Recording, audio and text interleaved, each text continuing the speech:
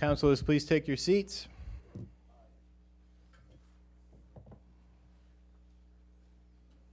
All right, welcome everyone. I'd like to call to order the March 22nd, 2018 joint workshop on marijuana with the Town Council and the Board of Health.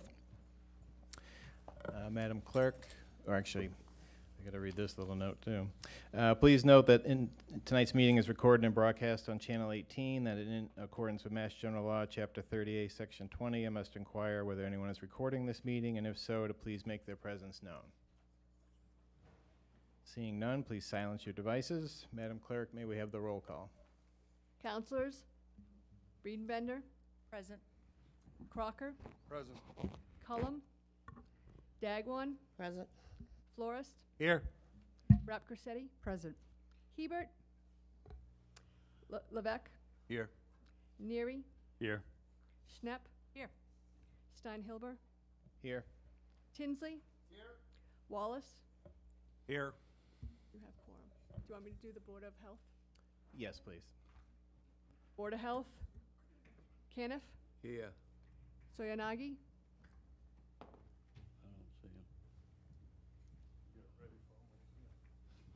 I believe he's on his way.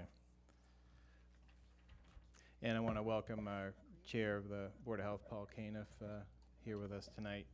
And I want to welcome all of our panelists for being here as well. We really appreciate your time. Would everyone please stand for the Pledge of Allegiance in a moment of silence? Pledge allegiance to the flag of the United States of America and to the republic for which it stands, one nation, under God, indivisible, with liberty and justice for all.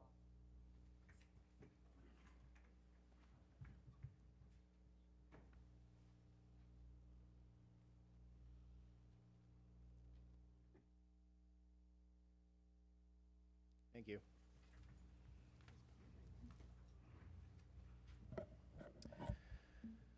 So this is a workshop format. It's a little different than our regular meetings.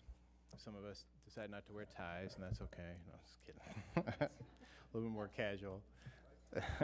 But it was an opportunity. It's obviously a big issue facing all the communities in Massachusetts, and I thought it was a good opportunity for us to get together and to have a chance to learn the issue, a chance for some more education, and a chance for Q&A with various professionals that have taken time to be with us here tonight. So without further ado, I'm going to turn this over to our moderator, Maureen O'Shea. She's a research and strategy professional and volunteer, and she's from Cape Cod Community College. So welcome, Maureen. Thank you. Thank you. Thank you. Good evening. Welcome to all for coming. My name's Maureen O'Shea. I live and work in West Barnstable and volunteer in a number of capacities. I'm happy to serve as your moderator this evening. Currently, the town of Barnstable has a moratorium on recreational marijuana, which is in place until December 31st, 2018. The town council needs to contemplate regulating or banning the sale of recreational marijuana after the moratorium ends. We will hear an overview of the regulations from our town attorney, Ruth Wheel, and a consideration of the financial tax impacts from Mark Milne, Town Finance Director. Then a panel will feature a number of speakers, followed by questions from the members of the Town Council and the Board of Health. This is the beginning of the community conversation. Ruth, would you like to begin? Sure. Good evening, councilors. Pleasure to be here. Just as opening proviso, I have gone to a number of seminars that have lasted all day in a subject that I'm going to cover in 5 minutes. So this is not even a thumbnail sketch. It's like a pinky nail sketch. And so there's a lot more information that's available. I have put out and put in your folders copies of the latest guidance from the Cannabis Control Commission, a new acronym, CCC. And that's the latest information from that body, and there's a lot of information that we can provide. So this is just an overview to frame the discussion of our esteemed panel. It is not meant to be, definitive study of the law, et cetera. So I just want everybody to be aware of that. The timeline for implementation of the marijuana for adult use. As everybody knows, November 8th was the 2016 Question 4 passed statewide by a majority, but was defeated in the town of Barnstable by a vote of 12,432 yes and 13,463 no. The significance of that vote will become clear later on because there's different regulatory functions if you voted yes and no. So that's an important date. That's an important vote for as we go forward. April 27th, 2017, this council put in place the temporary moratorium, which is in effect until December 31st of 2018.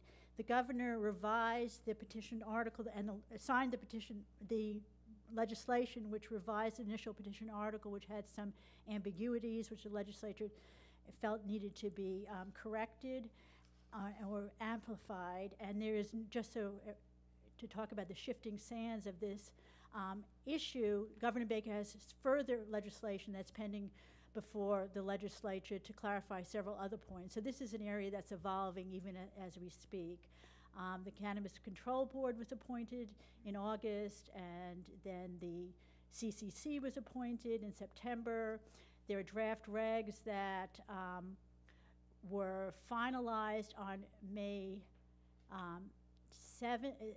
March 7th of 2018, and on March 23rd, which is tomorrow, they're hoping to have them published. So this is evolving, and the Cannabis Control Commission can take applications starting April 1st, but there are many steps before an application can be submitted, and one would not be eligible in the town of Barnstable for reasons I'm going to indicate. Just to give you the types of licensed marijuana establishments that are regulated under the state law and regulations, there are marijuana cultivators, there are marijuana product manufacturers, marijuana retailers, marijuana transporters, marijuana research facilities, laboratories, micro businesses, and the social consumption delivery was delayed in the regulations, so that's not the subject for regulation at this time.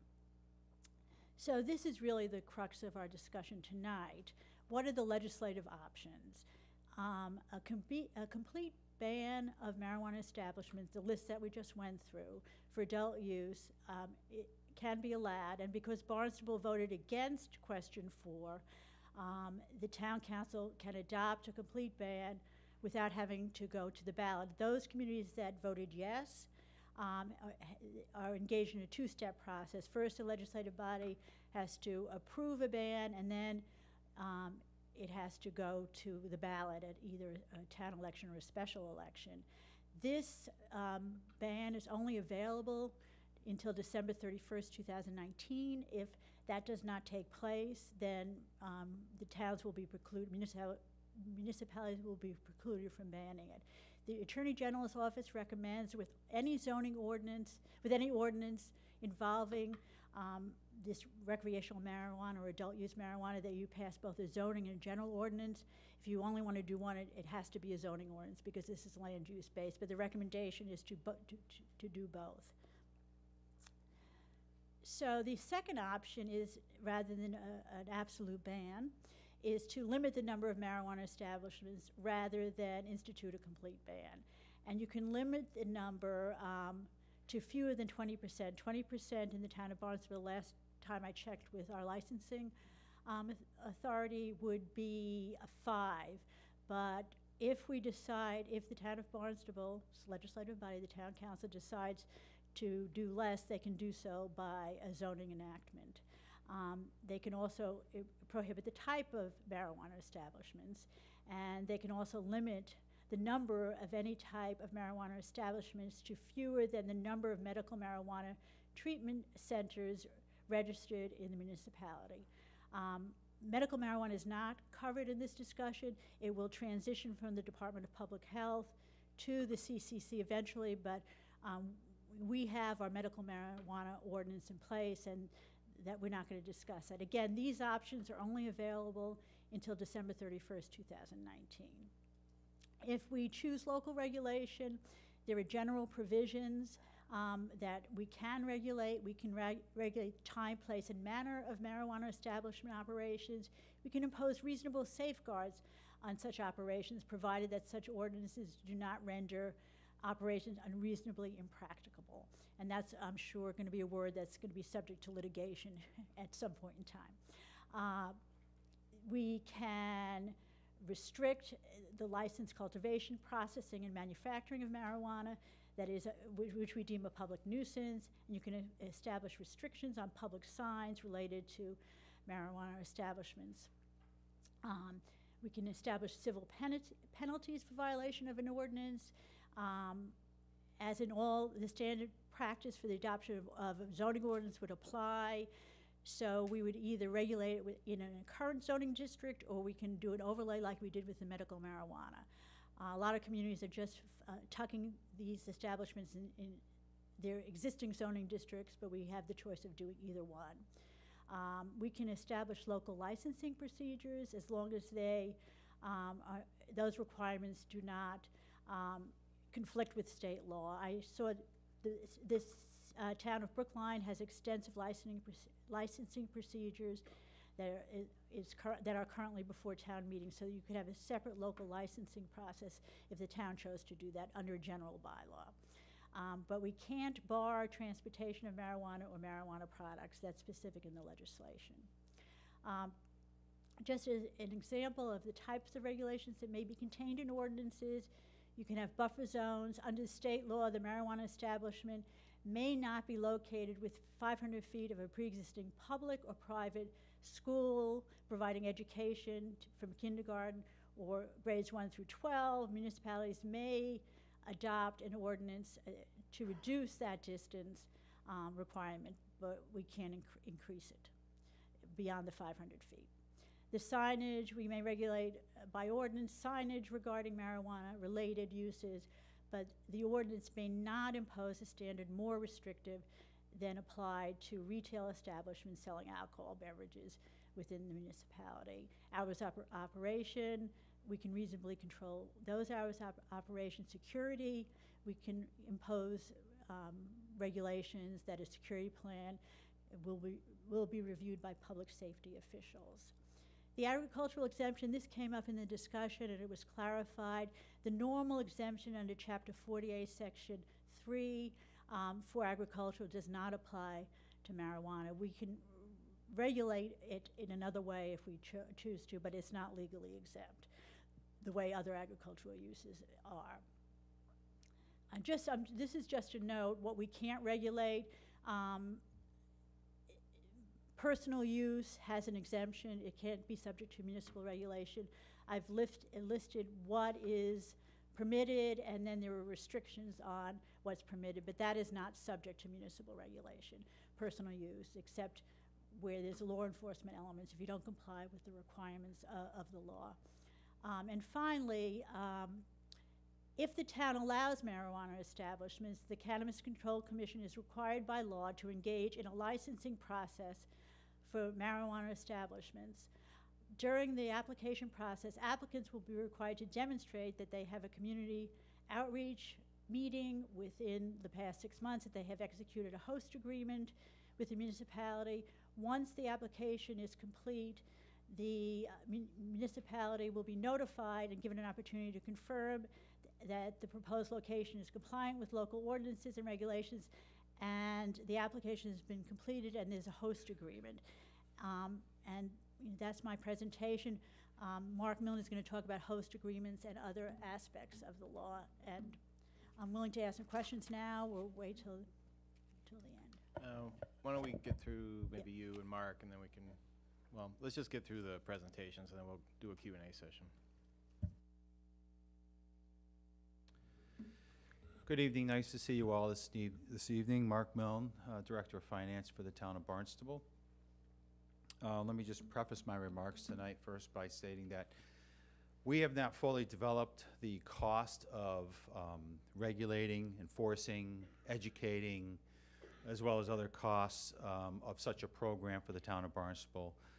That has not been fully developed. I'm only going to speak tonight in regards to the revenue opportunities presented by, or that are included in this law that we're discussing tonight. As soon as Lynn gets that up, we'll start.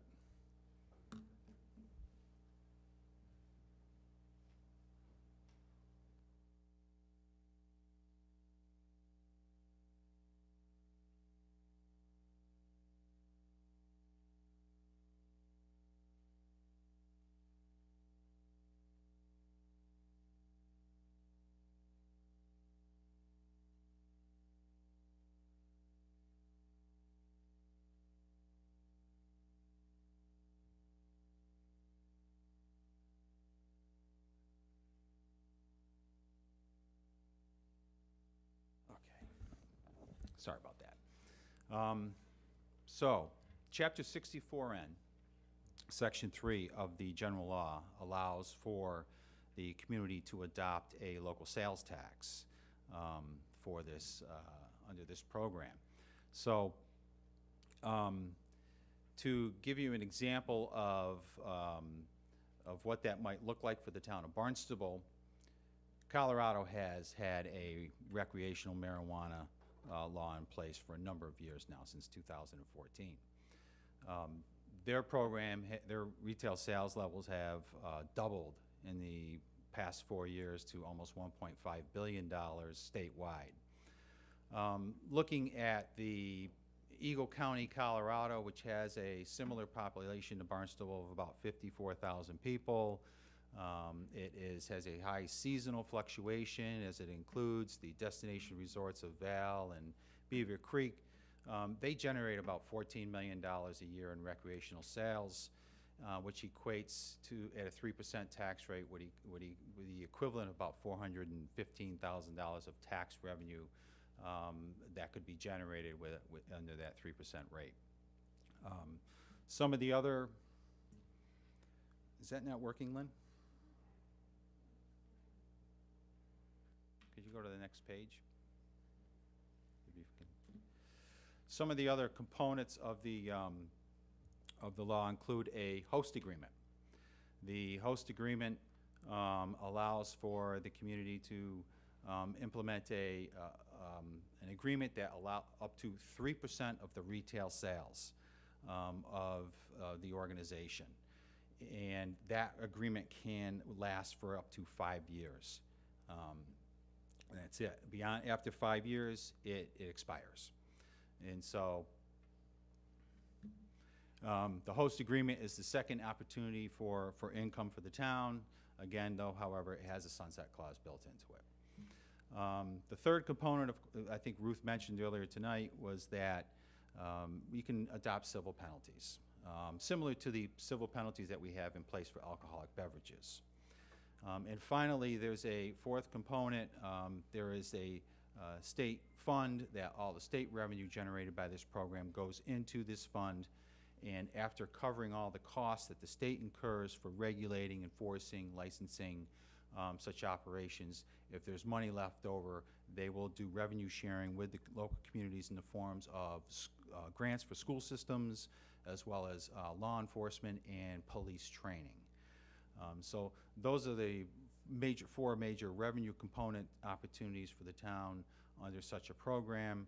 Of course, there are other opportunities, things like employment, and we haven't fully developed what the employment opportunities for the town would look like, and how that might have a financial impact on the town as well. So just looking at the tax and host agreement opportunities, those are what are before us under this law. Thank you. Thank you.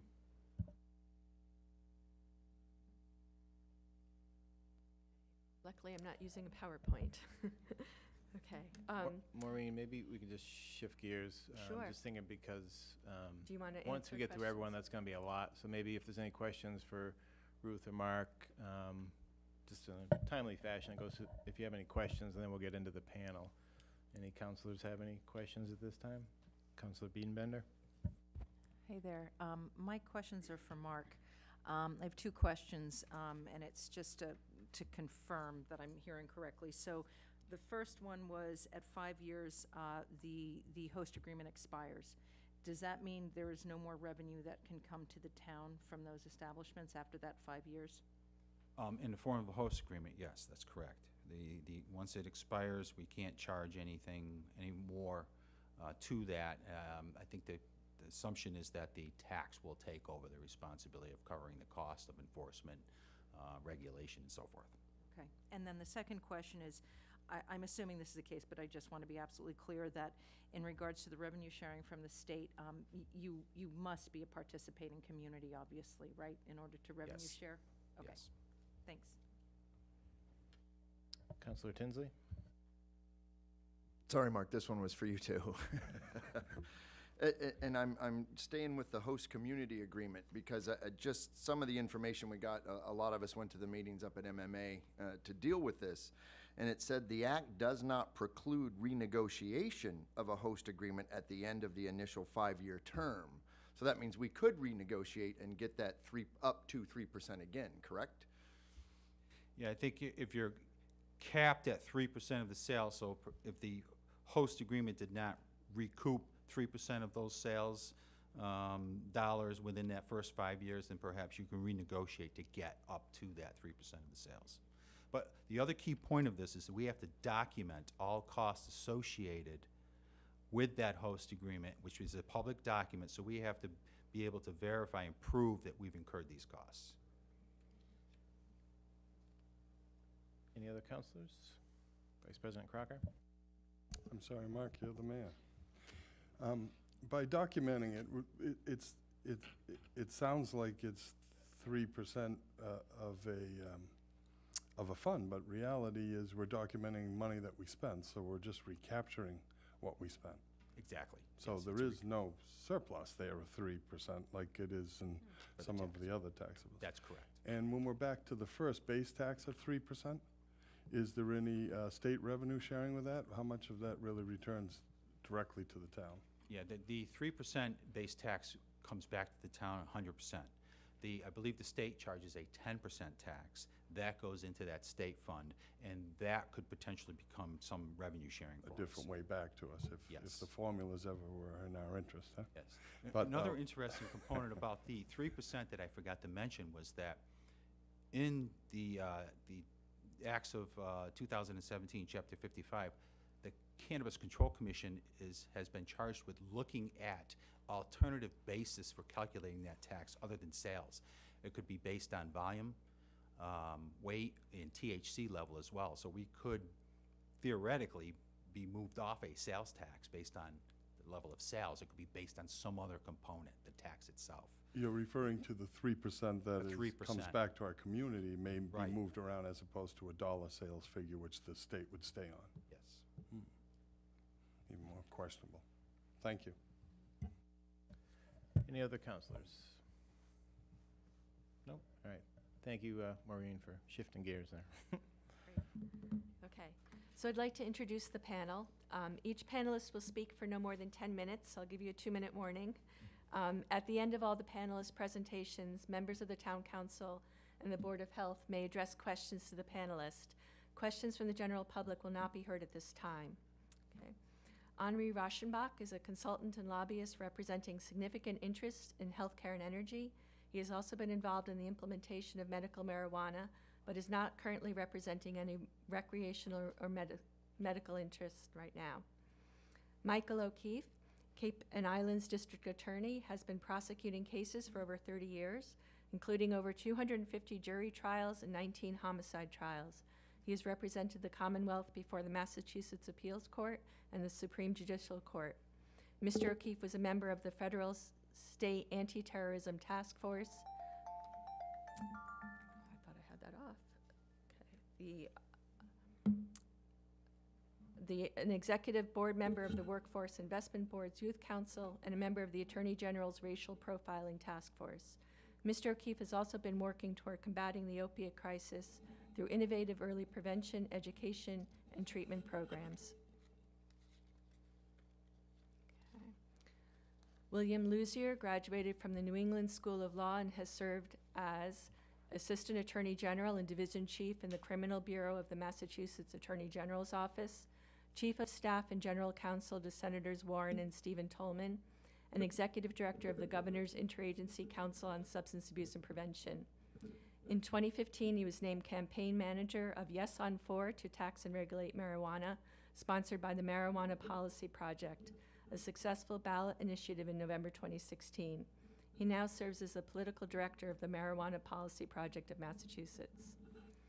Lieutenant John Murphy, Barnstable Police Department, has been employed full-time in law enforcement for over 35 years.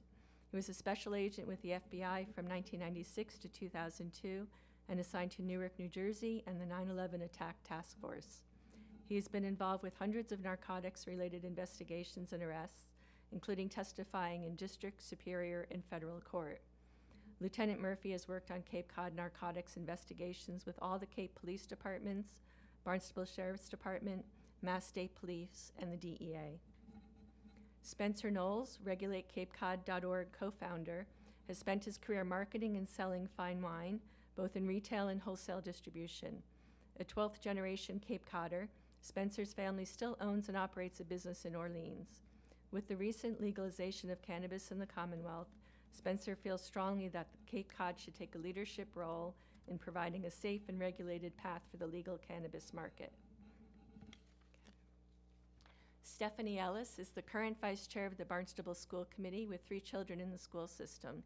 She was recently elected for her 3rd term and has been on the committee for 9 years. She has a master's degree in nursing and has worked for Cape Cod Healthcare for over 20 years. Currently, she is a family nurse practitioner and works per diem in the emergency room. For the past 12 years, she has been certified as a sexual assault nurse examiner and provides forensic nursing care for Cape Cod Hospital and Falmouth Hospital. Thank you all for your time and expertise. Okay. And one final instruction, please speak into the mic. Mr. Rauschenbach, would you like to get us started?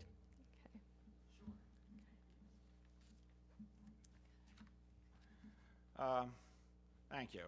Appreciate the opportunity to come and talk at you for a little bit. Ostensibly, I'm going to just talk a little bit about why would a community want to be a host? Why would they want to open it up? The Cape is kind of an interesting thing when you look. 91 or so towns across the Commonwealth voted against this, even though it was a fairly narrow vote. If you look at the Cape, it's everything from the Bridge to Eastham. So it's quite a swath of towns that voted against it. So there are a variety of towns that are in the same situation as you are that are struggling with this. You know, Bourne has got a lot going on. Do they want to open up or not? I think some of the operative thoughts on it, other than getting to the revenue side and as the sort of great inducer, is the fact that this law opens up for the individual and up to 2 individuals and a primary residence to grow up to 12 plants. It's a fairly significant amount. It allows for a little bit of that to be sold. It sort of takes the structure that's inherent with medical marijuana and that potentially would be inherent with recreational marijuana, the oversight, the enforcement, the role of public health and the quality of the product, and it disperses it across a community for anybody that wants to grow individually, lock the closet door, put heat lamps in there, whatever it is, or grow lamps, whatever's going to grow it. And there's a fair amount of concern that this pushes the general population to an extreme that maybe communities really don't want, particularly larger communities, because that is infinitely more difficult to regulate than 5 stores or 6 stores in the case of Barnstable. You know, on the host agreement side, 5 years, communities like Worcester have, negotiated host agreements, $450,000 a year. For their 3%, they're much bigger. DPH estimates that an individual store would generate about $7 million per store.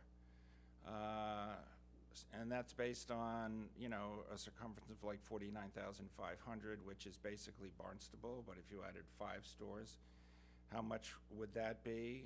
3% in the tax and then 3% host, 6%.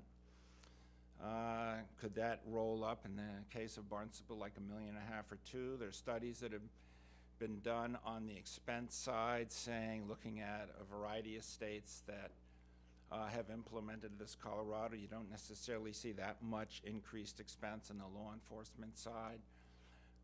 On the school side, you don't necessarily see that much of an increase with youth. In Colorado, they've showed that actually the experience of the individual youth in school has decreased from a smoking point of view. All these things sort of factor into the decision that you as policymakers would have to make in this community. The most interesting thing about the Commonwealth of Massachusetts, as you look at the evolution of this bill, you have a ballot question which is roundly changed by the legislature. The governor has waded in and wants more changes. You now have DPH regulating and the Cannabis Commission regulating. You have two regulating authorities saying, we'll work this out. DPH is going to wander out of the picture shortly, but for the near term in this licensing process, DPH can't, you know, put anything on top unless it's new that they haven't done before, and then the Cannabis Commission is rolling out their regs, all subject to change.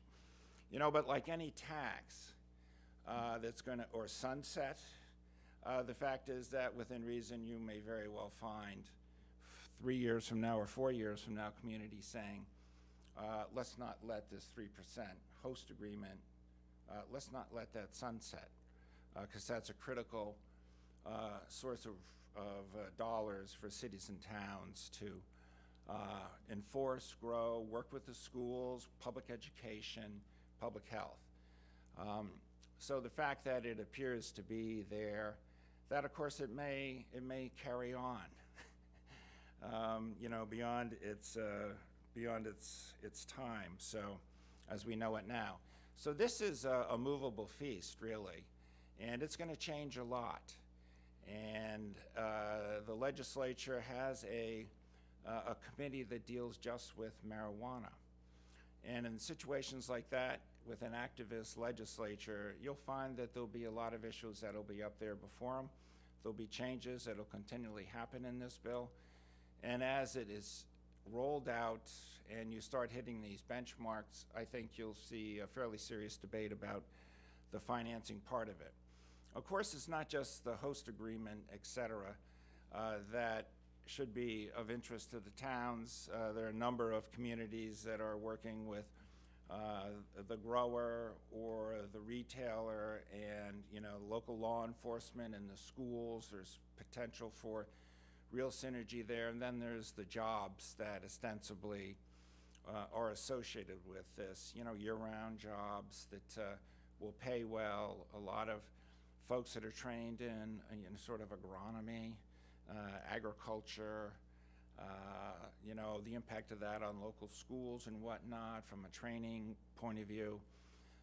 Electricians, HVAC folks, there's a whole subset of infrastructure in communities that is going to be lifted up by this kind of new business in town. So I'll stop there.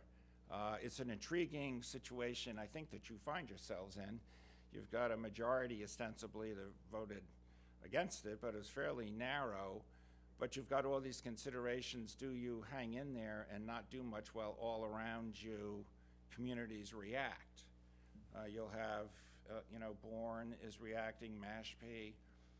Brewster is going to have a spot right there off of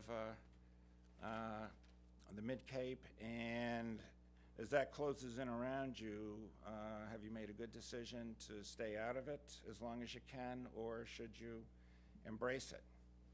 So good luck. Thank you.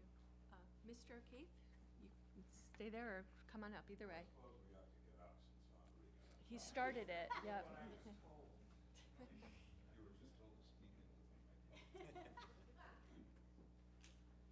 Good evening, everyone.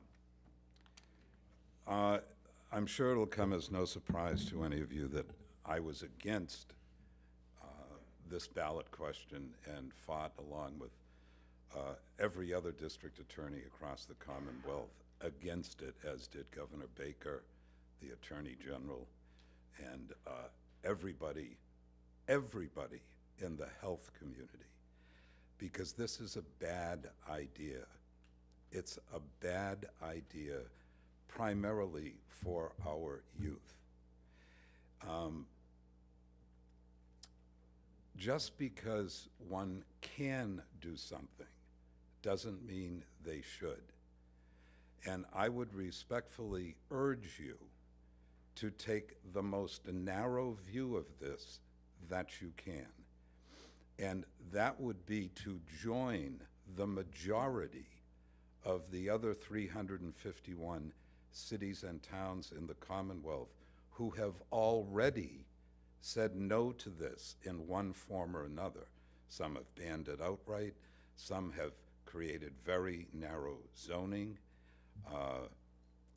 But the majority of towns and cities have said no. It's very interesting. This is one of the things the governor said many times during this, and that the district attorneys said as well, is that people may be in favor of the concept of, legalizing marijuana because they were sold this bill of goods that, people were being prosecuted and put in jail and all of this stuff. Nobody has gone to jail for marijuana possession in the Commonwealth of Massachusetts since way before 2008, when we decriminalized marijuana up to an ounce on the same sophistry that people were going to jail. Everybody was entitled to a continuance without a finding. And for those of you who don't know what that is, it's the police, find you in possession of marijuana. This is way back in the 90s. And they brought you into court, and you were entitled under the law to a continuance without a finding. Don't do it again, 6 months, the case disappears. You have no record. And, I've said 1,000 times in the last few years, I don't really care if some 30-year-old engineer who's making $350 grand working for Wang out and living in Weston goes home at night and has a joint. Who cares? That person has been a success in life. They've made it. They're doing fine. If they want to go home and have a joint, fine. The Weston police, believe me, weren't after that person. But we were sold this bill of goods that people were languishing in jail for possession of marijuana, so we have to legalize it. But what buyer's remorse we must be experiencing for the majority of the 351 cities and towns to have outlawed this in either one step or another. It boggles the mind why we would want to introduce another intoxicant to our youth. And make no mistake, and I have to disagree with my friend Henri, marijuana use among youth goes up dramatically under these laws. That's the experience of Colorado. And, you can go on the internet and look at the data for yourself. Don't take my word for it. The Cannabis Control Commission was persuaded to not go into right away things like on-site consumption and mixed use. In other words, mixed use, the idea of selling pot-infused brownies and candies at the local movie theater. Now, who works at the local movie theater? Kids. But then the argument was, well, there'll be a firewall between, I guess, the good and plenties that don't have any pot in them and the pot brownies and the good and plenties that do, and we'll make sure that kids stay away from the stuff that does have the pot in it at the local movie theater where they're working. And then, of course, we have home delivery of marijuana. And that was also at the urging of the governor, though it was in the first draft regulations that the Cannabis Control Commission put out. That was going to be okayed. And so they've only delayed those things for a year.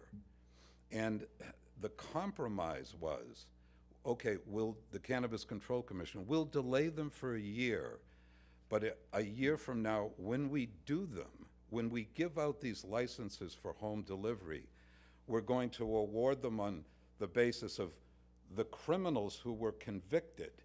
They're going to get the first crack at the license. I mean, it's really, some of this stuff it's hard to believe.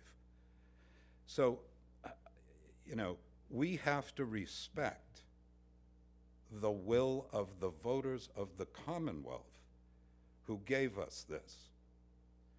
But let's also respect the will of the voters on the Cape who, but for Provincetown, Truro, Wellfleet, and Eastham, said, we don't want this. You have the opportunity to put the brakes on this if not ban it outright, and at least wait and see what the experience is around the Commonwealth with people that are driving under the influence of marijuana. The police have no ability really at all to deal with those people, and I have no ability to prosecute them. And the reason, of course, is while we have a whole sort of panoply to deal with driving under the influence of alcohol, and that problem is bad enough, the reason that we have things like the breathalyzer machine and other devices that will allow us to measure the amount of alcohol in somebody's blood and correlate that to a loss of function, cognitive ability, motor control, is because numerous studies over many, many years have been done on humans in order to make that correlation. What amount of alcohol in the blood makes you unable to be a safe driver? But we haven't been able to do that with marijuana. Why? It's been illegal. And no scientific entity is going to be experimenting on humans with this illegal substance. And respectfully, ladies and gentlemen, it is still illegal. And we have a new sort of directive, if you will, from the Attorney General of the United States that it's going to remain illegal. And that has several consequences that I would ask you to really give some thought to. That it's going to remain essentially a cash business, which comes with its own set of difficulties. And so, you know, think about all of these things and the unattended consequences of going down this road at a point where we simply don't have the data yet to determine how it's going to impact the primary group of folks that I'm concerned about, and that is the youth in our communities. Thank you.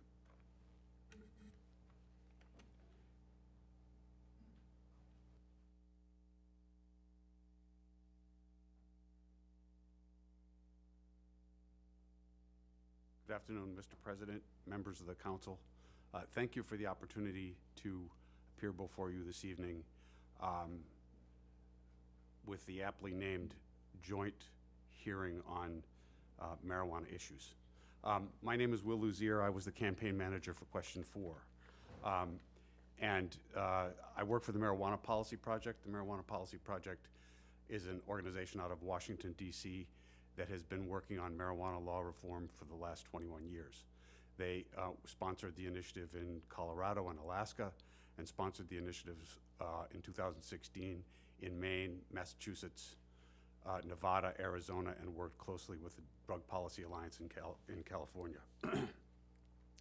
If the town of Barnstable outlaws cannabis, only outlaws will sell cannabis in Barnstable.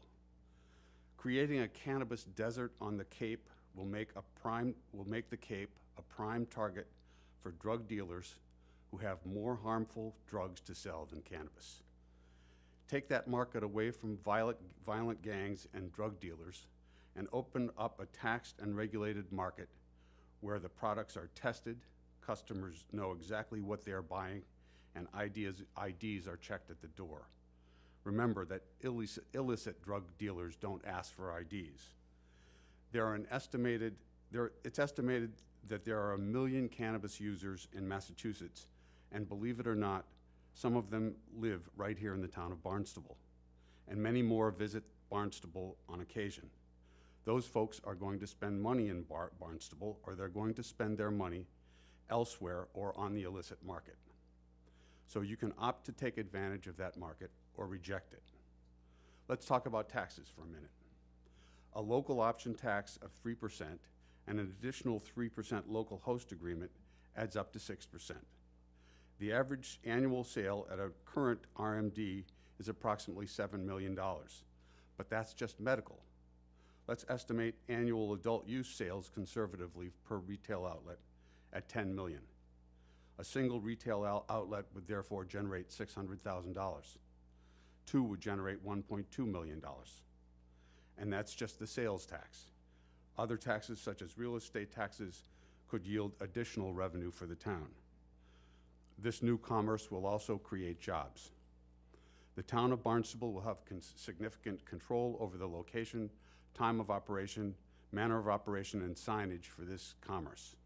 Establishments are required to show that they have executed a local host agreement, which has been mentioned, with the locality, and held a public meeting in the locality with the abutters and any other interested parties. A municipality may also implement its own licensing process as long as it doesn't conflict with state laws or regulations governing marijuana establishments.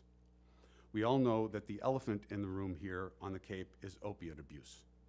And you may hear from some that cannabis use leads to opiate abuse. There is no reliable science that supports this notion. In fact, there is a developing body of scientific evidence that cannabis reduces the abuse of opiates. Cannabis may be associated with opiates only because drug pushers may have both to offer, with opiates providing a more consistent revenue. There are strong protections against youth use in the regulations issued by the Cannabis Control Commission, and no one is more emphatic about preventing youth use than us. Assuring that customers are of appropriate age is a primary concern for commercial cannabis, lest they jeopardize their investment by a suspension or loss of license. Certainly, impaired driving is a concern, and the legislature has mandated a task force to report on all aspects of impaired driving. In the meantime, there is funding mandated in the legislation for training of law enforcement to increase the number of drug recognition experts available to assess impaired driving. Furthermore, a recent study of traffic fatalities in Colorado and Washington, released by the National Bureau of Economic Research in Cambridge, found little evidence that the total rate of traffic fatalities has increased significantly as a consequence of recreational marijuana legalization. In conclusion, the adult use of cannabis in Massachusetts is a fact that we can no longer ignore, and the town of Barnstable can choose to capitalize on that use or see others capitalize on it. Thank you.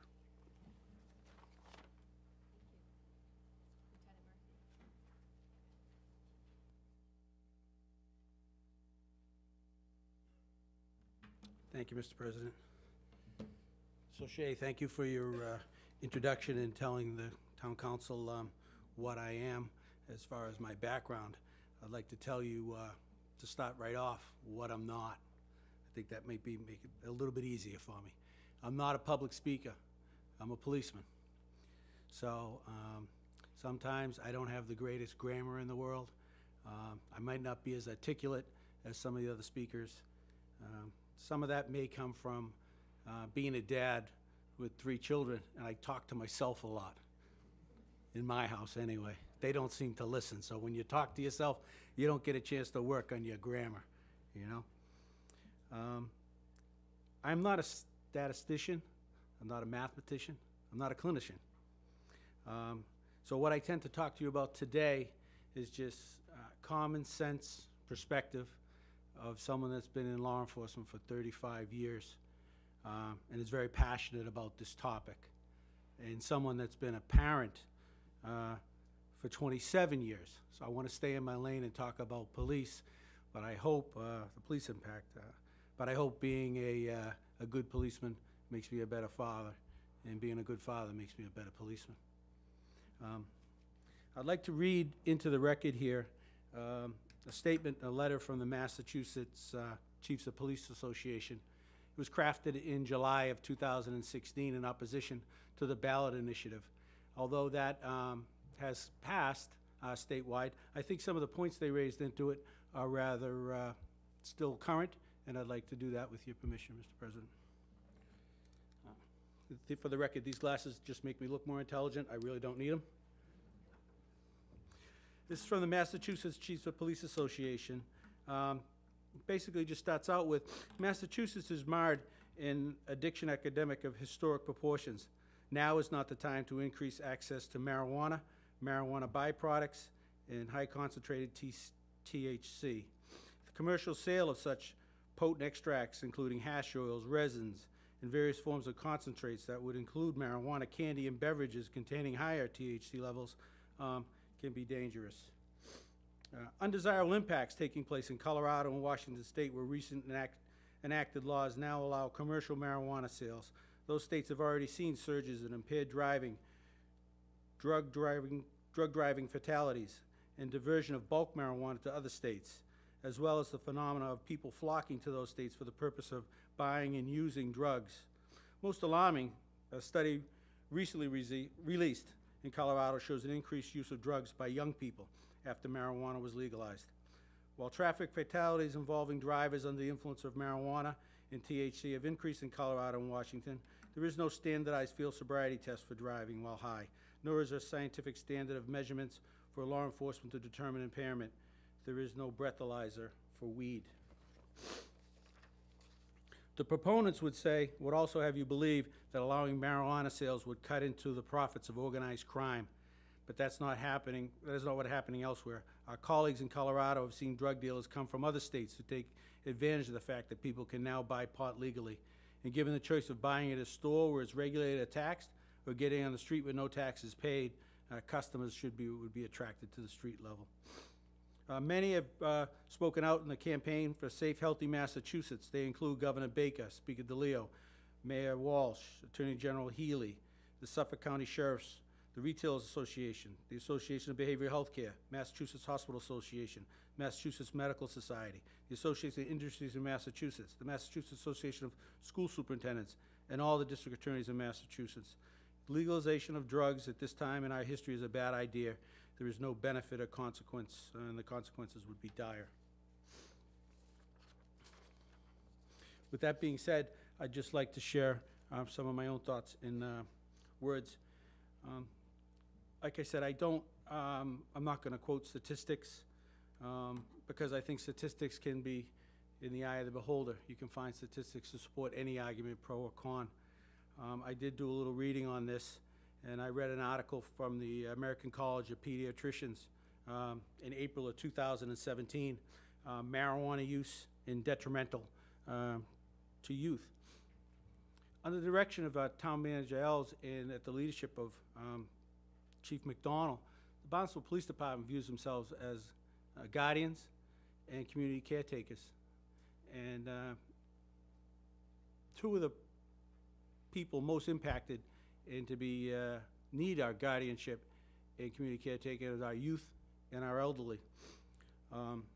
Specifically, our youth, the American College of Pediatricians says that it would be a grave mistake to legalize it. Unintended exposure among young people to edibles is a problem. Poison Control Centers calls for accidental pediatric marijuana ingestion have tripled.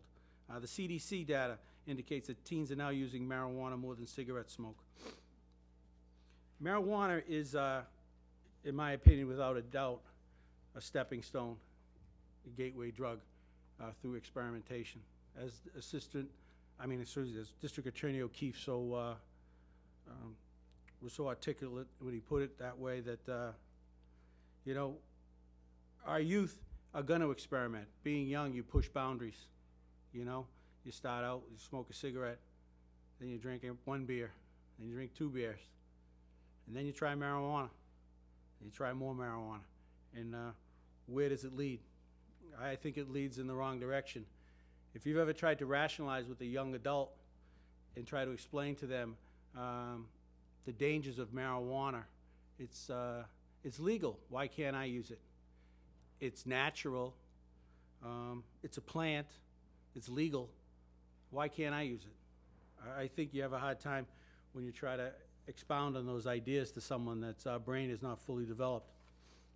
The police department's going to have a hard time with drug driving. There is no good test for people that are under the influence of marijuana. To mix the combination of a moderate use of marijuana and alcohol, that is, yeah, breathalyzer may indicate one thing, but there's no test, breathalyzer test at the police station for currently for marijuana ingestion.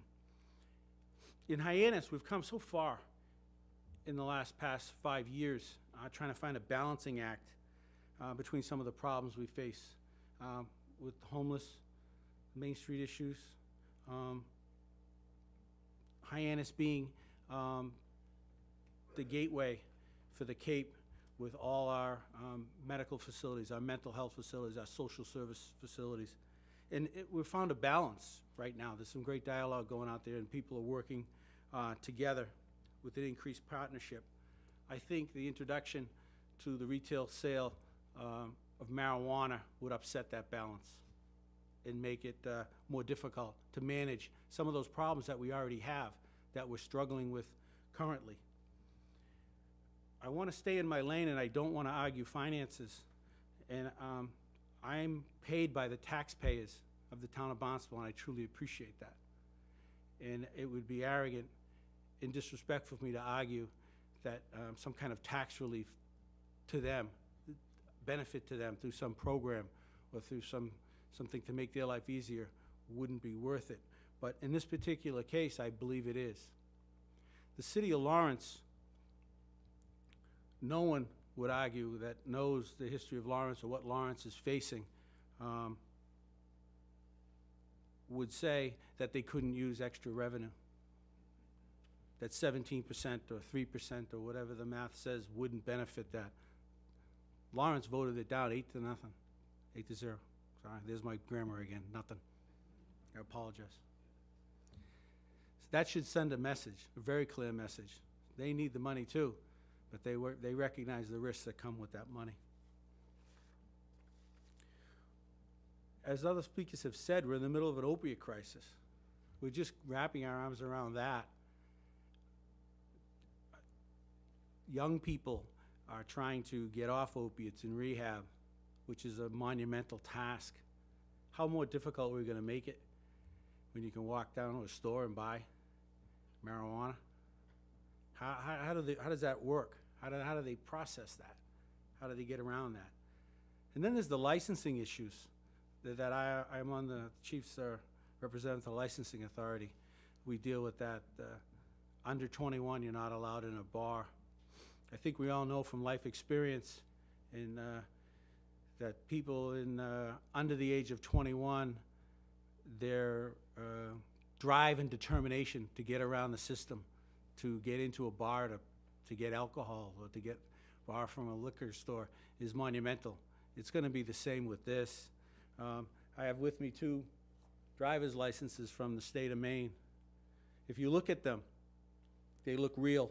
The only difference you would know that they're not real is you have to run the number. They're from China. They're identical to valid licenses in the state of Maine. They say they're 21 years old. How do we expect that we have a hard time at the bars right now regulating that in the liquor establishments? How are we going to do that at marijuana establishments? If you go online and Google it, fake IDs, you'll see a litany of things that show up. Fast fake ID, every state listed. Sign up. They're coming out of China. And they're very good. And then there's the edibles. We have a real problem sometimes with over-service and people getting in cars and driving away, and the bars trying to do their best to regulate who has had too much to drink. How are they going to control if someone has ingested a bunch of edible marijuana and then come into their bar and have 1 cocktail?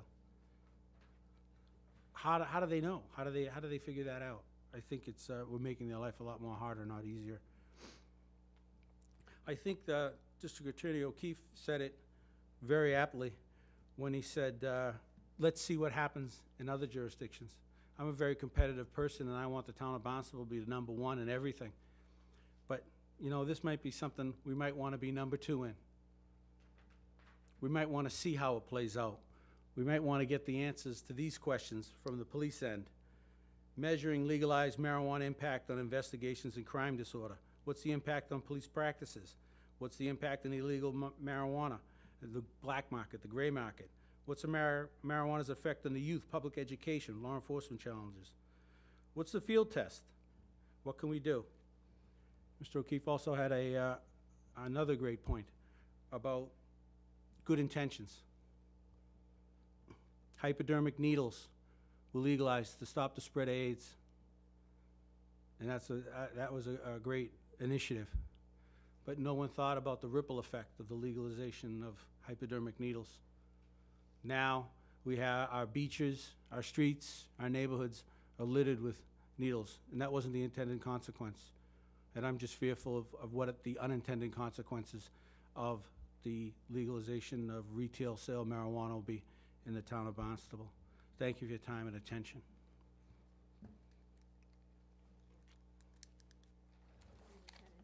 Spencer, Mills?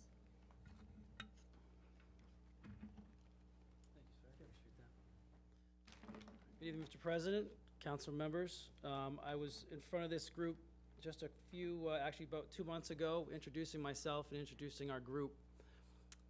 First of all, I am a local to Cape Cod, 12th generation Cape Codder, father of 2, and I woke up one day last November in a different world than we're used to, a different world than even most of us can even imagine. A lot of these issues that the district attorney and the good lieutenant have brought up are accurate. The problem is it's happening now. It happened before 2016. It's been happening. All those controls that we're talking about, all those things that we pride ourselves in, protecting our communities. That's the first and foremost responsibility of any elected officials, protecting the community, protecting your constituents. It's very simple. We have product, we have a consumer. The only thing you're here to decide is whether the consumer is going to acquire a safe, tested, and yes, taxed product or not. That's it. The consumer is still there. You can't control that. That's now legal. The product is going to be available. You can't control that. What you can control is the type of product. You can control that. So when I woke up, I said, wow, it's November, it's now legal. How in the world are we going to grapple with that? How are we actually going to sit and say, well, you know what? Let's actually form a regulatory body to put this together and do something that we did 80 years ago with alcohol. We all, well, not all of us, but many people like to go to the restaurants, have a drink. They like to have a glass of wine at their homes. 80 years ago, that was illegal. Look where we are now. This is my generation's prohibition. We are here to make decisions for the future. But everything I keep on hearing on this panel, with all due respect to everybody, and I do mean that sincerely, is in the past. We need to think ahead. We need to think forward, and we need to think about what life will look like with product that is actually safe, tested, and yes, taxed. And the reason why I say it that way is because first and foremost, we're protecting our citizens by having product that is safe and tested. We can't stop them from consuming it. By the way, we haven't stopped them from consuming it prior. All we're doing here tonight and all we're doing in this extended conversation is figuring out the best way to regulate it. And if we ban it, you're banning the only safe product available to the consumer. It's black and white. Yes, it's a very complicated issue, but I just want to peel it back to the most fundamental point. You're only banning the safe access. I don't discount certain things that these folks have said, but let's be realistic about what we're trying to do, what we're trying to accomplish. What you have in front of you are packets. I know we weren't supposed to do presentations, so I printed out packets for you. Inside that packet, there's a letter from a gentleman who reached out to us when we formed our group, and his name is Detective Robert Brunn, and he is a retired detective from the Sandwich Police Department. I'd like, Mr. President, if you would allow me to read his letter for the record. He saw the weather report, and he took his wife, and he got out of Dodge last week, so he didn't want to experience this last storm, so he sent us a letter and asked that I read it. Dear Barnstable Councilors, I've been a Cape Cod resident for 46 years. 32 of those I spent as a Sandwich Police Detective, where I served as a school resource officer for 5 years and a court prosecutor for 9. During that time, I managed a drug evidence which resulted in hundreds of drug prosecutions. I speak from experience when I tell you drugs are rampant on the Cape. I've personally seen opioids take hold of our communities and ruin lives. Street dealers are motivated only by money. They often lace their products with substances that they will allow them to charge more, but also get the end consumer addicted to harder drugs. My biggest fear, he goes by saying, for cannabis is something acquiring it from these street dealers, and it's laced with something that gets people addicted.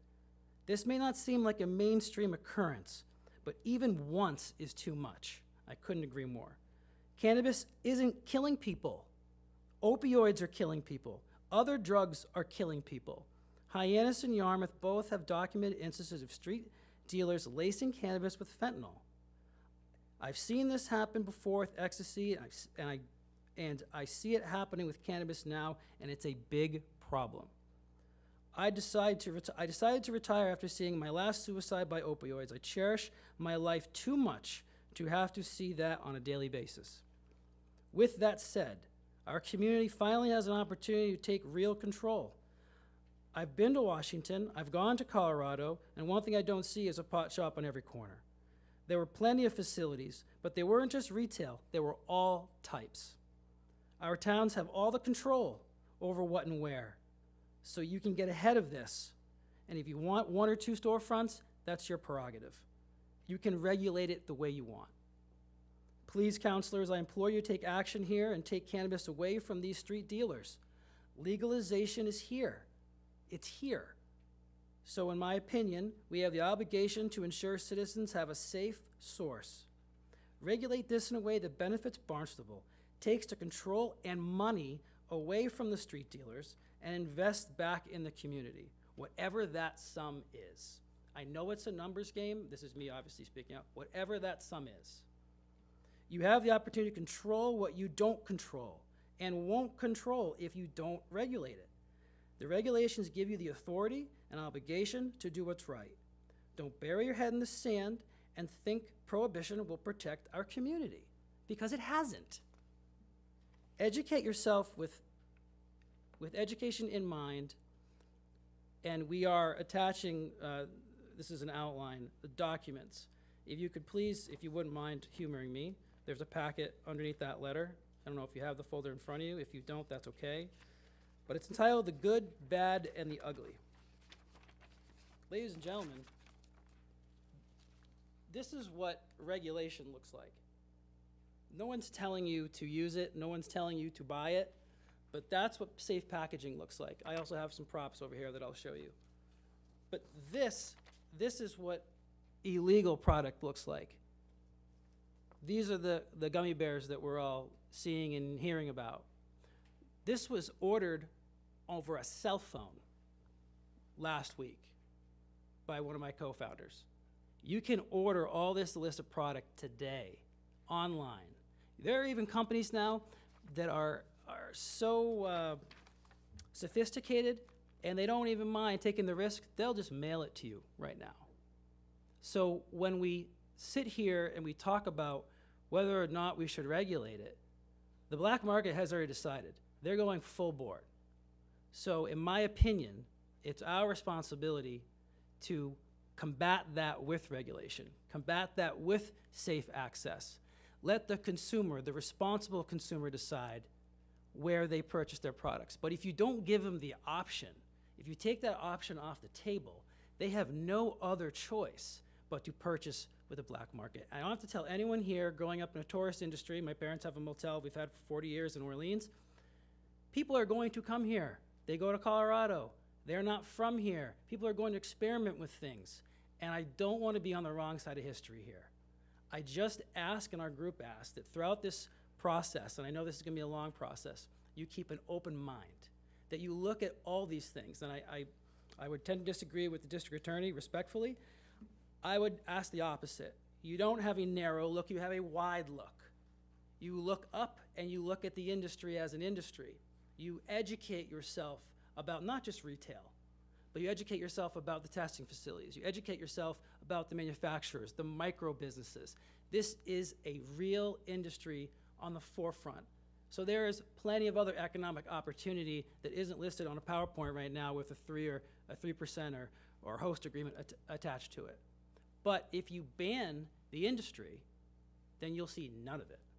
You won't see the host agreements, but you definitely won't see anything or the other types of industries that I just listed.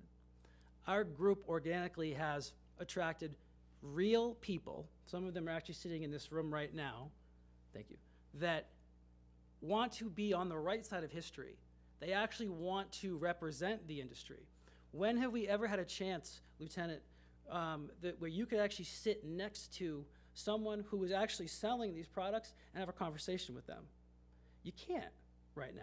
If they're in the black market, obviously there'd be a very quick conversation. But this is a chance to actually have a real human-to-human conversation, interaction with people that are part of your community, that have grown up here, that have daytime jobs, that are working double time because they see that they want to be part of the socially responsible aspect of this industry. And our group is going to continue to grow and represent Cape Cod in particular, because there are plenty of people here who couldn't make it tonight that are working very hard to be part of this new industry, and they want to partner with you. You don't have an option to partner with the black market. You don't have an option to have a host agreement with the black market. But the black market will do business without you. But you can actually choose the future, and we hope that you make the right choice. Thank you very much.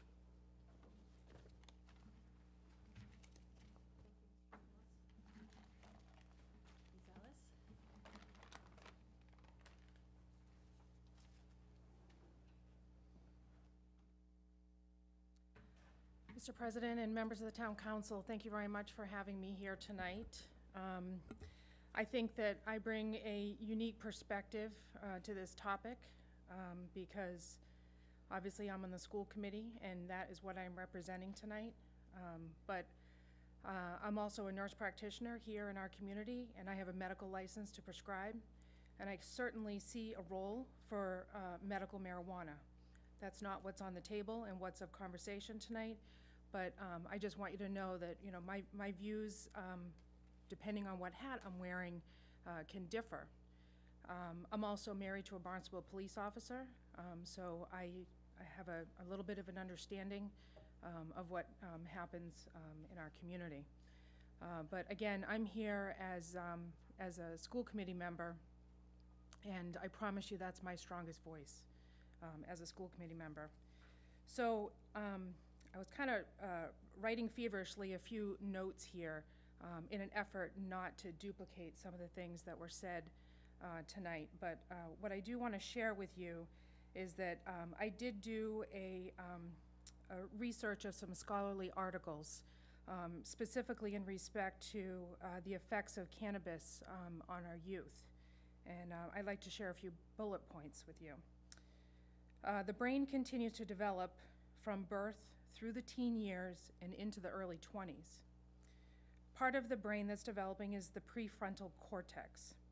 This area of the brain is associated with weighing pros and cons, impulse control, judgment, and abstract reasoning. Heavy cannabis use can be frequently associated with increased rates of mental illness and cognitive impairment, particularly among our adolescent users. Heavy use of cannabis during the teen years has been shown to drop one's IQ by 8 points. 8 points.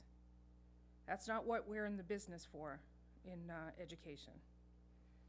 Impairment of an adolescent is still evident even 1 year after cessation of a cannabis product. So, in the beginning of the evening, the town attorney had made mention about an ordinance in regards to a buffer zone in relation to public schools. And that buffer zone was greater than 500 feet. That's walking distance. It's not okay.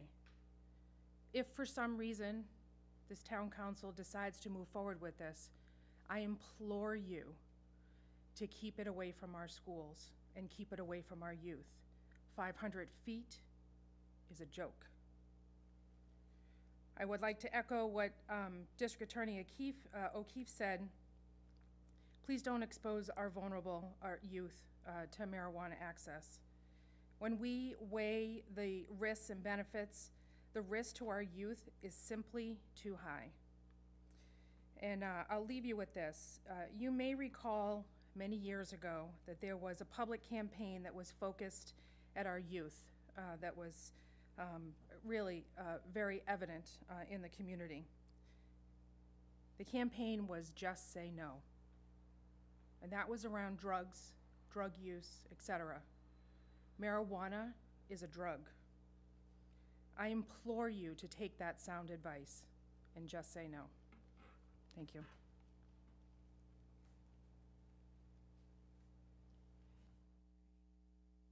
All right, thank you to all our panelists. We'll now open the discussion to questions from the councilors or the Board of Health members.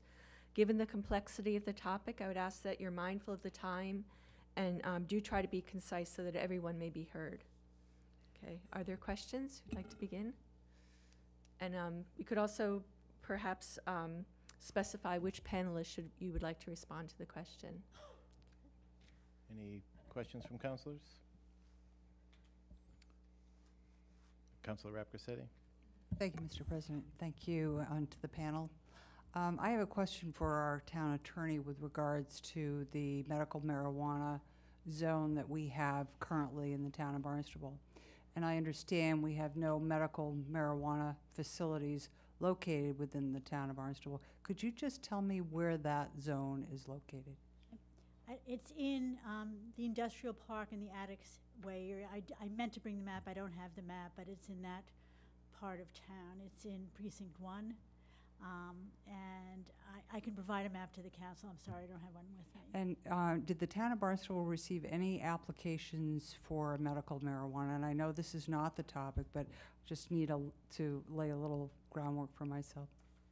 It would have probably gone through the Planning and Development Department. No serious proposals came forward. There might have been inquiries, but nothing came to the point where somebody was, going through the DPH process. That process is similar to the CCC process, but so nobody, came as far as applying for a location in Barnstable, as far as I'm aware of. And could you also explain to me the costs associated with providing retail marijuana sales, as far as permitting and the process going through DPH? It's not just the town where they have to apply to. Can you just highlight? I don't want to speculate on that. So somebody might have more information. I know that the fees for adult use marijuana are much reduced than they were in the medical marijuana. That's my understanding, but I don't want to give you false information about that. Okay. If I may I ask panelists? Let's see. I guess I wanted to ask the district attorney, how you said that no one has gone to jail or you haven't jailed anybody for marijuana. How many people have you jailed for alcohol or opiate use, driving, or the sale? If you can just... So make sure the green light's on there. Yeah. Okay, then we'll Those just... are two vastly different. Obviously, every operating under case, because operating under the influence of alcohol has a potentially jailable situation. But we have a staircased statutory scheme in Massachusetts which requires a jail sentence when you reach a certain level of repeated operating under the influence cases. So I would say there's probably 20 or 30 people a year that face a jail sentence for operating under the influence of alcohol. The rest we try, as somebody's first offense for operating under the influence of alcohol, they're entitled, again, to a program, that tries to educate them about the, driving and drinking, et cetera. And so, we have a staircased sort of panoply of penalties based on whether or not somebody gets it. And obviously the person who's the third-time offender for operating under, they're going to go to jail. Are there currently measures being taken, since we do permit medical marijuana? Are there currently provisions being taken to assess someone's being under the influence of medical marijuana? Well, it's illegal and would remain illegal to drive, even under the new sort of recreational marijuana. That's certainly true of medical marijuana. The problem, as I tried to explain, is that there is no correlation scientifically established yet between the amount of THC in your system and its ability to affect your motor skills. We know that 0.08 of alcohol in your blood, science has told us, and therefore the law has adopted it as the sort of threshold beyond which one can't safely operate a motor vehicle. But we don't have that same testing for marijuana. Is there a test for opiates? No. Okay. No. And if I may, Lieutenant Murphy, thank you. Thank you. You mentioned something about marijuana being a gateway drug. To what? To other drugs, I believe. Other drugs being what? If you can just, I mean, you have to, from your knowledge, I just am curious why you say that's a gateway drug. My life. Because from what I've read, our heroin epidemic is a direct result from legal drugs, from opioids. And I'm just wondering where the correlation from marijuana, what's next after marijuana? Is it alcohol or is it heroin, in your opinion? In my opinion, in my experience, specifically dealing with young people, because that's where I was using the reference, the opioid epidemic, I apologize again, does not start with heroin. 16 and 15-year-old kids are not all of a sudden drug and alcohol free and decide, in my experience, I'm not talking about every single case, and says, let's try heroin today. They start out in an experimental phase, like all young people as we go through life. Let's ride my bike. Let's take the training wheels off the bike. Let's ride my bike down a hill. Let's ride my bike without a helmet. It's a sequential thing. So I believe that marijuana, as I've termed it, as a gateway drug, leads to other experimentation with other narcotics. That's what I believe. Thank you. Ma'am, could I address that, if you don't mind?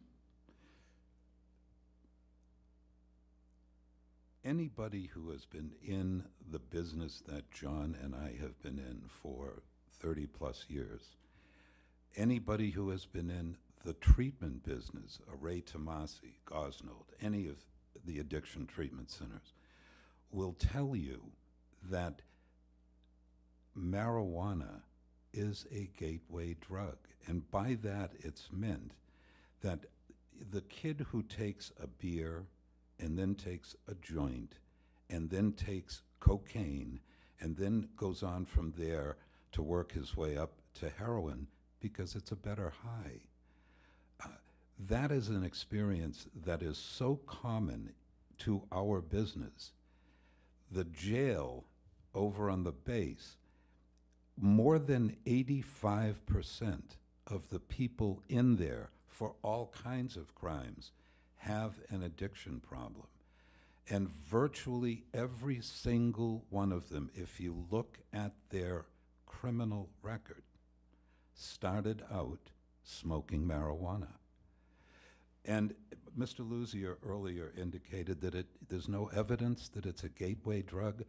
The empirical evidence is overwhelming from people who have been in this business dealing with these people. But let me give you some scientific evidence.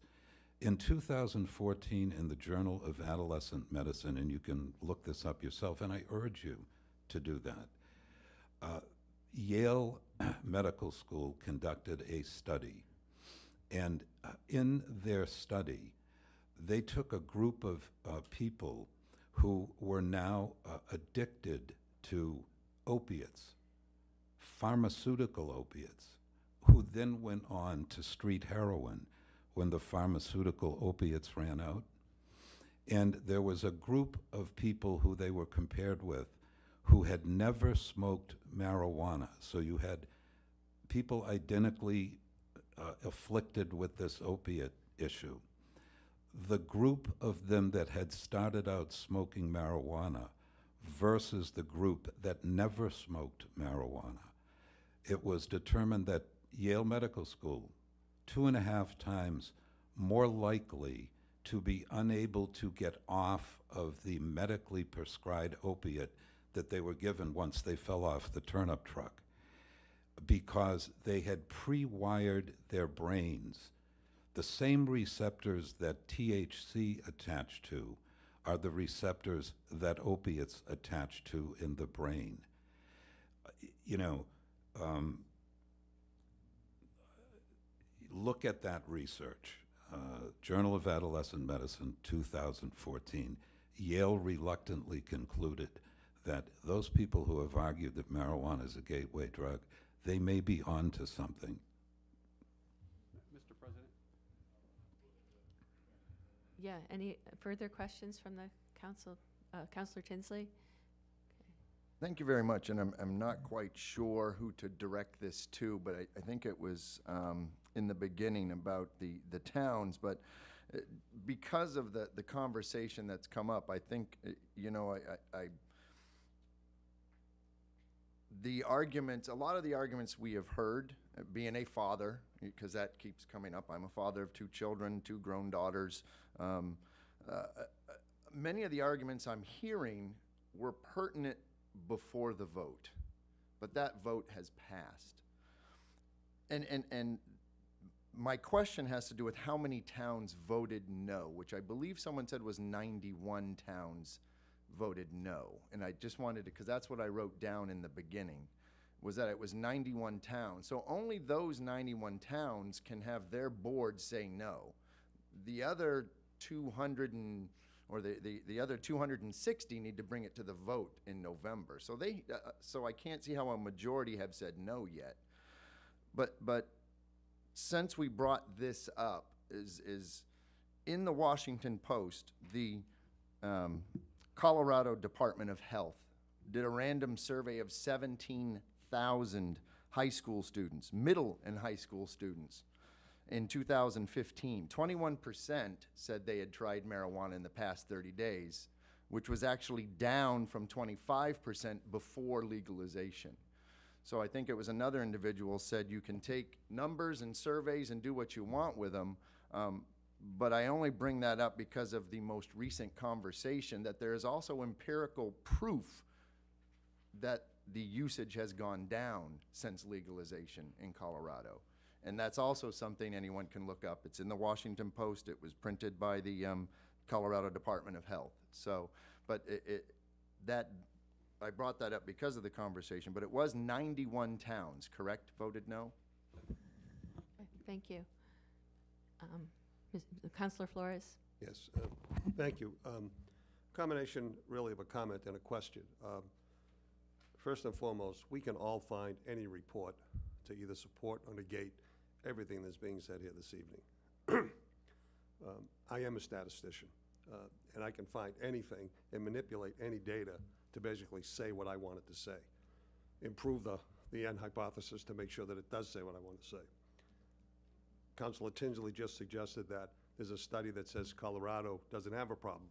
I have one here that stated, basically October 10th, 2017, the Colorado marijuana use #1 in nation among teens and adults. And it goes through a whole potpourri of issues concerned with it, but that's really not the point tonight that I want to focus on. I want to look at this from a policy issue. We have to connect the data points that tell us why it is in the best interest of Barnstable as a town to legalize marijuana? That's really the basis of this question. It's the basis of ultimately what we will decide as a council. What is it that's going to be to our advantage to say yes versus saying no? Is it strictly money? Is it the 3% we get out of a host agreement? Is it the 3% that we possibly get out of tax revenue? Well, coupled with the other industries that might come here, at the expense of the arguments that have been made that this does increase drug use down the road. What difference does it make if I buy my pot in Barnstable or I go next door and I buy it in Brewster?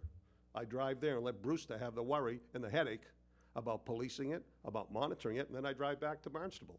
So we have to look at this from a very pragmatic perspective, connect the data points, we as a council, and then ultimately come up with a decision that's going to determine whether I want to have a medical marijuana facility or a recreational marijuana facility in my precinct, which is precinct 1, which does represent the industrial zone, which overwhelmingly my voters in my precinct voted no.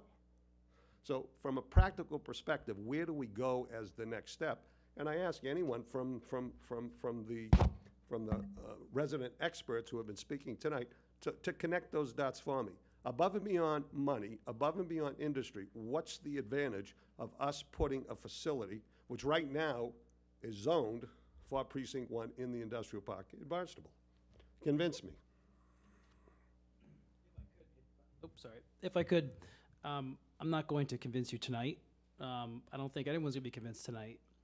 But I will say that throughout this process, and it's also in your packet, sorry, I print a lot of paper, our group feels strongly for everything that you just said, that there should be education behind this, education to every decision. Our group would like to officially offer this body and other leadership on the Cape, but specifically this body. Because unlike the other towns, you're the only town on the Cape that will decide the future of regulated cannabis access. Those other towns will decide via town meeting. So this is a very special group.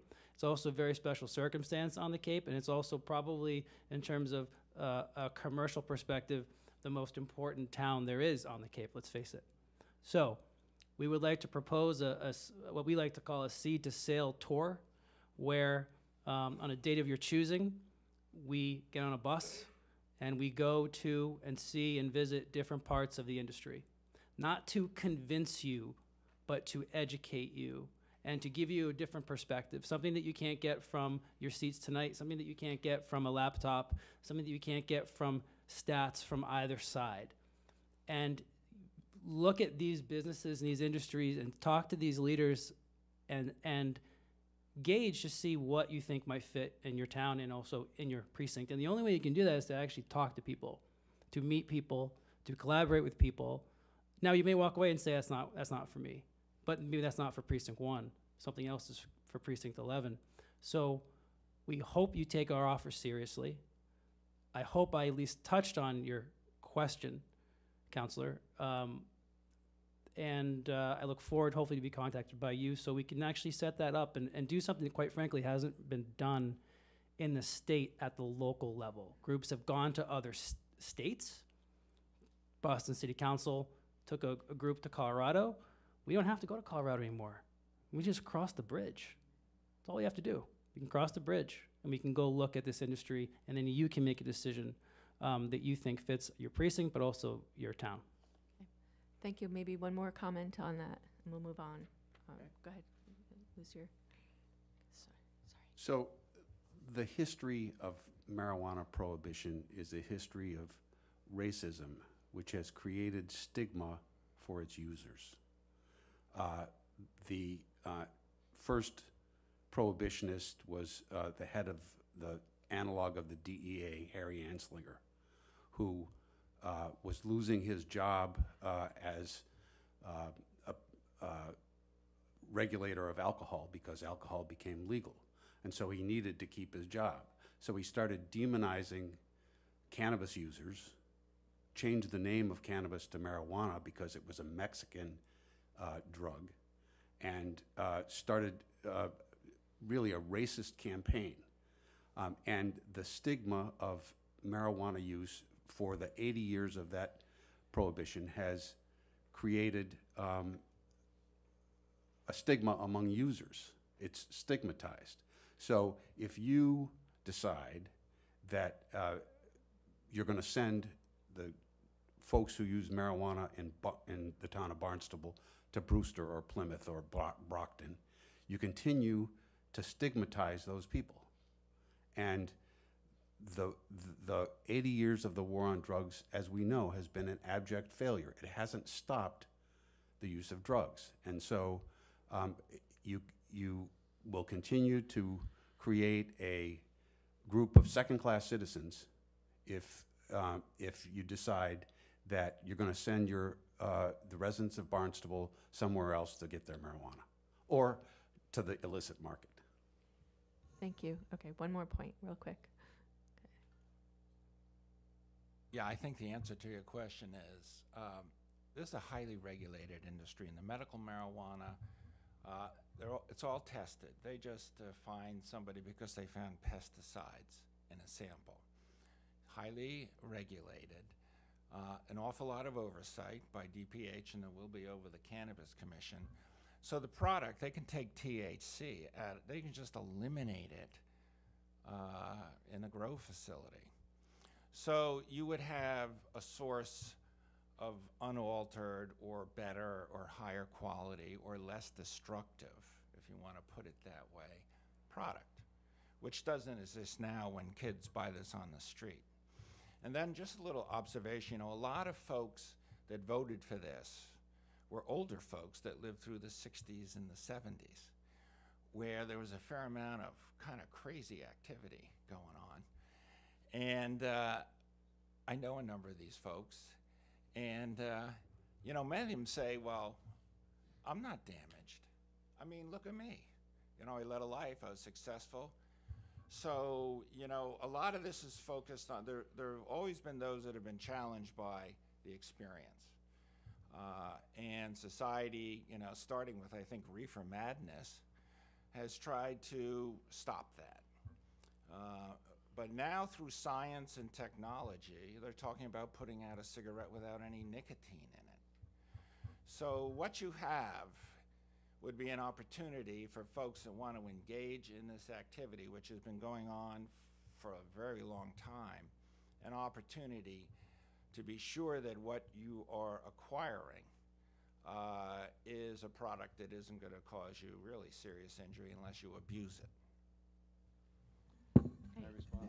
But I still could go to any legal community and still buy that product as opposed to buying it in Barnstable, correct? Right. Carbon dioxide, exhaust. Okay. Any other questions, councilors? On the board. Okay. Councilor Crocker. Thank you. Thank you all for coming. Great job trying to bring to light the issue that we are going to struggle with for some time here. A great group in front of us here, and I'm sure whatever comes will be the best for Barnstable. I would like to ask Henri, William, and Spencer, though, who is applying for licenses? Who are these new vendors that want to come to our town? Can you describe what, if the license went out, who might be coming forward from your experience and from your connections? Are they big business? Are they individual people? We've heard about past U.S. House of Representative people trying to get pieces of the pie. We've heard about Holy Cross trying to get a piece of pie. We've heard every story that's out there. So we're a very well-educated group. But who is chasing licenses? Who is it that we're asking to come set up business in our town if we open the licensing process? There are a whole range of folks. I know there are some folks who belong to an organization called MassCan, and they're interested in outdoor farming. There's a woman, who's a member of that group who grows heritage tomatoes, and she wants to start to grow cannabis. And it will be there's an authorization for micro businesses, so anyone who grows a 5,000 square foot canopy or less and is a resident of Massachusetts can apply for that micro business license. It also authorizes them to process cannabis, to make edibles or manufacture whatever they might. But it's a small business opportunity. There are also several 11 different tiers of cultivation. So it starts with 0 to 5,000, 5,000 to 10,000, and then increases in 10,000 square foot increments up to 100,000 square feet. There are certainly people who are already in the business in other states that are coming to Massachusetts and looking to get into the business.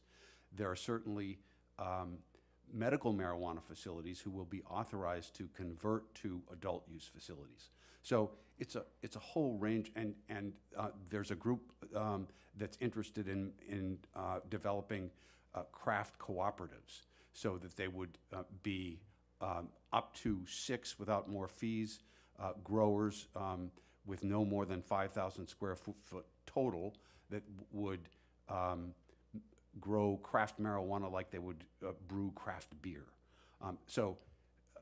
You know, there's no. I'm meeting with a guy tomorrow morning who's got 3 dispensaries in Nevada, and one of the only ones on the Strip, and he also has a 55,000 foot grows facility. He's interested in coming to Massachusetts. So, you know, there's no good profile. Everyone from a very small business up to mega businesses. Okay, thank you. Do you want to add something, Spencer? If I could, we actually have someone here behind me. If she doesn't mind me appointing Michelle. There's Michelle. Michelle, in her day job as a mother, but also as has a tree company. I think she's been very busy these past few weeks. She, in her spare time, is so passionate about organic, non-GMO edibles, also for medical, but in general, that she is someone who would come to your town. She is someone who would want her products sold here. And she is someone who would stand in front of her product and say, this is my product, this is my story, and this is who I am. So really just a couple with what Will was saying is it goes from, yes, large, but to small, and to truly organic, truly local, and quite frankly, being a Cape Codder, in my mind, and this is why we're regulate Cape Cod, not regulate Massachusetts, is that if we look first locally, I think you'll find there are plenty of partners already here that would like to come to the table and meet with you. And in my mind, if I was sitting in your seat, I would want to talk to those folks first. Thank you. Henri, anything to add? It's a big business, you know, certainly outside of here. So you'll get a lot of small folks. You'll have the boutiques, but, you know, some folks that I've dealt with have been purchased by, you know, business out of Colorado, Chicago. There are folks out there with market caps of over $1 billion. Monsanto's interested in the business. So depending on how robust it is, and there's an enormous potential considering what Massachusetts is for it to be robust, what you see now is maybe not what you'll see in 5 years, because this industry will consolidate, it'll get more efficient. You will have the boutiques for, you know, high-end specialty kinds of things that are done a certain way. But in general, I think, you know, you have cappies down here now. So, you know, you get big businesses that come in and say there's a market here and let's go after it. So, you know, it'll change over time. But I think what many folks have seen in the beginning is sort of local folks with an interest to bring this forward that can reassure the community that, you know, they're one of them. And over time, you know, that has the potential to evolve. Okay, thank you. I think we perhaps have time for 1 or 2 more questions. Councilor Lebec? I guess this question would be for District Attorney O'Keefe. In places like Colorado, has there been any record, or I guess how has it been navigated, that of the prosecution of those, is there any statistics or results of, you know, the legalization of marijuana, of police officers being arresting people for being under the influence of marijuana? You know, as the counselor from Precinct 1 suggested, and I think Will Rogers said it, first. There are liars, damn liars, and then there are statistics. So Right. you can get, a set of data to say virtually anything you want. That's why, I've tried to say tonight, look at this stuff yourself. Right. It's go online yourself, decide whether you want to believe the medical community. And, you look at who's representing themselves to be the medical community and what they're saying about this. Mass Hospital Association, the American Medical Society, so you look at that, you weigh that. You go on to Colorado, the high-intensity drug trafficking area of the West, and you go on their data and you look at their arrests and what they're for and who the demographic is, from kids all the way to the Russian cartels that have come into Colorado, to the Cuban cartels that have come into Colorado, to mix in with the so-called legal stuff. And, you look at that high-intensity drug trafficking area in the West from the Department of Justice, and you make a decision about what you believe. I just want to address one other thing, and then I'll, Spencer Knowles, suggested to you that somehow you're going to, if you say you bring this in and you regulate it and all that you're going to eliminate the black market. That's nonsense. The one group that can't buy this stuff in the legal market are kids. And that's where the black market is going to go. And just think about it. If you're, the drug kid on the street who wants to get some marijuana, or even the young adult, the 22, 23, 24, 25-year-old, are you going to go and pay taxes on this stuff, or are you going to get it from the kid on the corner? It's, you look at the data from Colorado and you ask yourself the question, did they eliminate the black market? No, they didn't.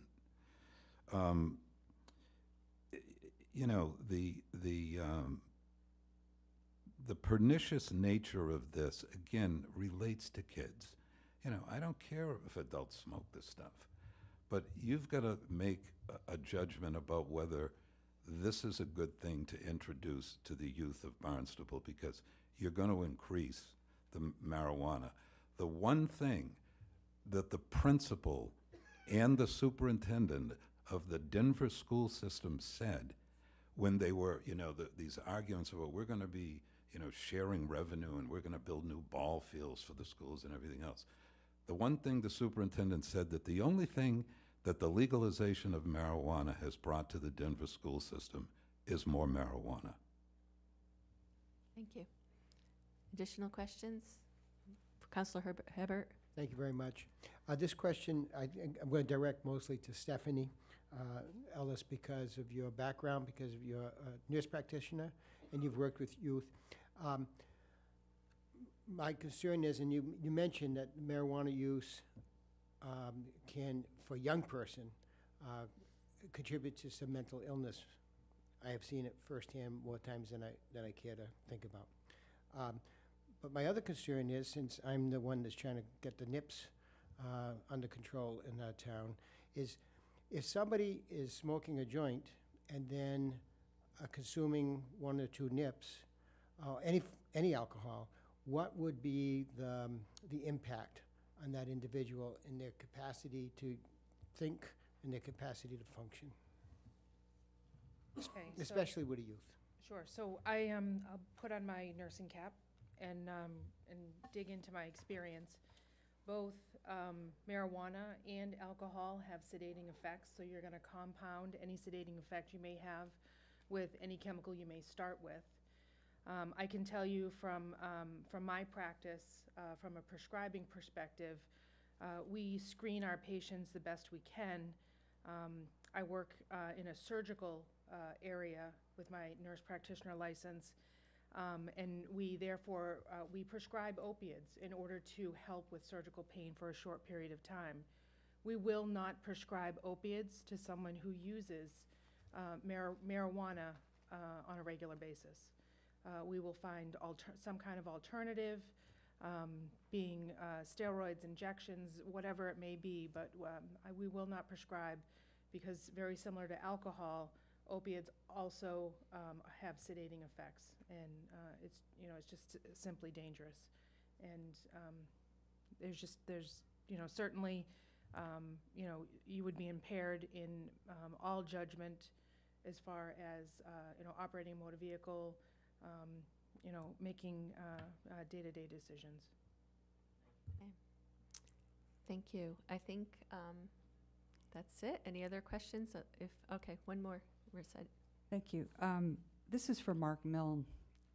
I know your PowerPoint was not up to speed, but does the town get any tax revenue from the sale of alcohol, the town of Barnstable? And there was mention there's 138 alcohol licenses. Do we get any money from that? No, not directly, no. So all the tax, the alcohol tax, goes to the general fund of the state of Massachusetts? Correct.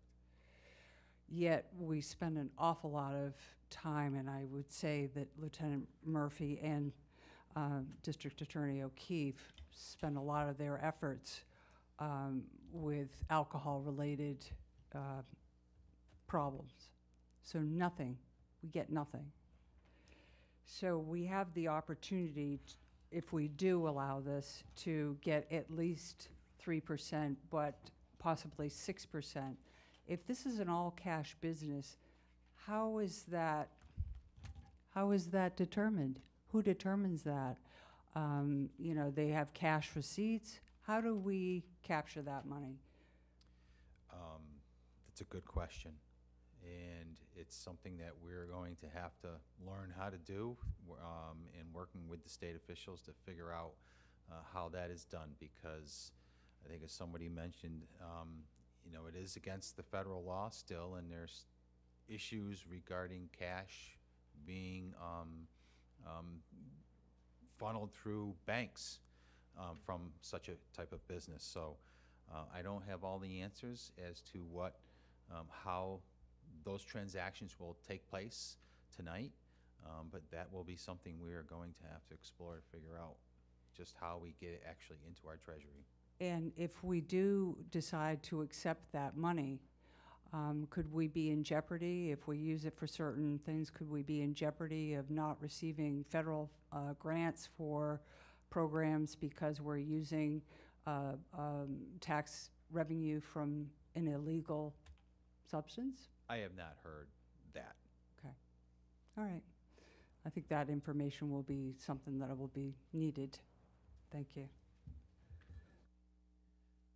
Maureen, I just want to make sure, does the Board of Health have any questions? I have a question. I understand that everyone saying that marijuana is very dangerous, sounds like very, very dangerous in the town. How come we are trying to release to the people? Can we just vote to do not use marijuana in the town of Barnstable? Can we do this or no? Not allowed. Because it's regularized, we have to sell it. That's why we're talking about? No, the town attorney started the meeting off. I know you came in a little bit late, but maybe Ruth wants to come up and explain it one more time quickly. I don't want to misspeak on her behalf. Thank you. There is a process to vote to ban all medical marijuana establishments. All medical marijuana establishments. That whole list that we talked about earlier, you can just do a complete prohibition. Not medical, no, all retail, you're right, all retail, not medical. Medical marijuana is unaffected. I'm sorry, I misspoke. But there's personal use, which we cannot regulate, and that is not regulated by the town. But we can ban all adult use adult use establishment. Adult use means recreational use? Recreational use. recreational use. It's Retail sale of it. Retail The sale. retail sale of it, we can ban. So we could ban. Right. We can. We can, but not. By whom? It is by this Council- body. Council. So Right. you have a power to stop this. Why don't we stop this? This is part of the process to start a discussion. Okay. So we are discussing to maybe we could stop or hold this situation. There's still personal use, which we cannot Okay. regulate, and there's the number of plants you can grow, and so there is personal use which cannot be regulated. Okay. It's not for sale, but it is the medical marijuana adult use establishments can be So prohibited. in other words, retail business, we could say, do not do that. We can say that. Correct. Here. Oh, great. Thank you. Sorry, thank you. So I think we'll conclude the question and answer session. President Steinhilber, I'm turning the meeting back over to you. Okay. Thank you very much, Maureen. I appreciate you being here tonight, and special thank you to all of the panelists. Your opinion is very much valued, and appreciate you taking the time to come in and present and answer questions tonight to help educate the council here as we, continue our discussion and make a decision one way or another. I want to thank our town attorney and our finance director as well for kind of giving us an overview of the structure here within the state, as this has been an evolving thing since it was passed in 2016. In order to kind of keep this discussion moving as we go forward from here, and out of respect for the voters of Barnstable and the result we had here, and as president, I am at the first meeting in June going to bring forward an item to ban the retail sales. And if any other counselor or counselors wish to write up an item to do the opposite, to start the process to allow retail sales, please do so, and we will take that up. We'll put it on the agenda, and we will take that up first. So with that, I will ask for a motion to adjourn. All those in favor? And we are adjourned. Thank you very much.